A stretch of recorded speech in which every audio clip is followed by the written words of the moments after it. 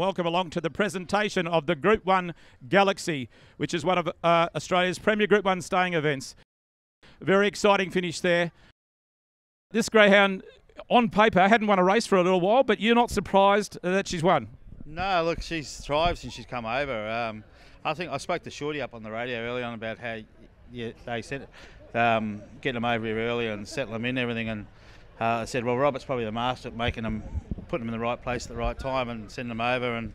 And look, I actually think Quick Smart will be a stayer as well, but she's just settled in so good in our way of training. So, and the other dog's probably, you know, he's real young, so he's probably not going as well as he was. Like it's hard going for 10 in a row in a Galaxy. So if you're going to get beat, you might as well get beat by another dog you got in the race. So look, I just loving it. Robert's over for the weekend. He didn't come up. He's staying at the house, and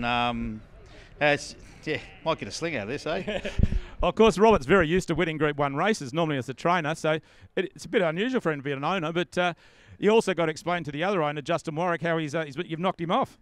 Yeah, well, you know, Justin's probably just, you know, like he said, one of them days. I thought, you know, like the All-Star Mile, he was hoping for a bit more luck, and then this today, and you know, like obviously the 4 dog's a lot quicker than the 8 dog, but you know, it's what you are on the day and how you turn up on the day, and he's had a big weekend anyway, and he'd be happy for him running third. And look, I'm shell shocked, but yeah, it's just a good feeling that, you know, like I've had, you know, with Linda, had plenty of dogs have won the Galaxy over the years, and for me, this is a great feeling, and you know, no one beats dogs like Paradise Street and Geneva and things like that, but this is a good feeling, and yeah, I'm going to have a couple of wild balls on the way home, I reckon.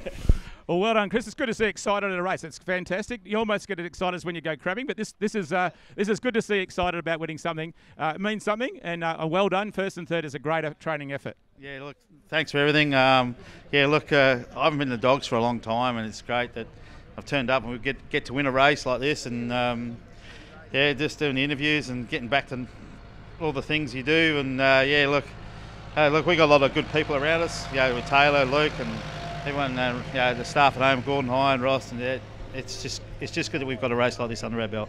Well, jump in the photo and we'll get some photos. Well done to Speed Freak from the Credelli Kennel, and also to Couch Chef at the Place Getters. Ladies and gentlemen, the winner of the Group 1 Galaxy, the Robert Britton owned, first picked and trained by Chris Halse. Well done.